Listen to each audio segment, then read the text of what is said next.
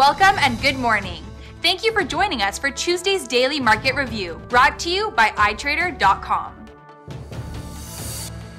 The doves remain active at the Bank of England, even with inflation expected to remain elevated well beyond 2% as the squeeze on the British consumer continues. The Kiwi dollar may continue to pull back from the 2017 high should the Reserve Bank of New Zealand toughen the verbal intervention on the local currency. Crude oil fell back to earth this week, but there remain positive developments, such as record gasoline demand and falling supplies. The Aussie dollar pair is gradually progressing upwards. The relative strength index is giving a bullish signal. The CCI is indicating an ever-growing bullish momentum. The dollar-yen pair remains lucrative for short traders. The rate of change is showing a bearish bias. The CCI is signalling sell.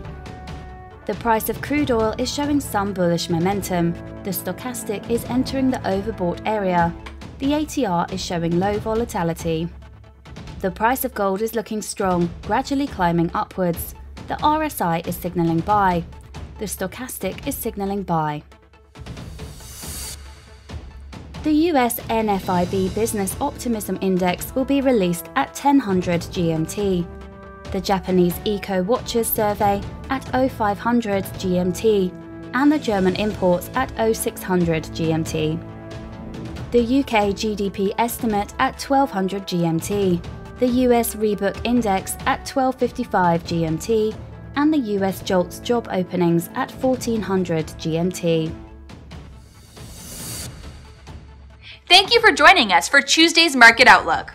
On behalf of all of us here at iTrader, we wish you a productive trading day. Be sure to log into iTrader.com for all of your trading needs. Your personal account manager is ready to answer all of your questions.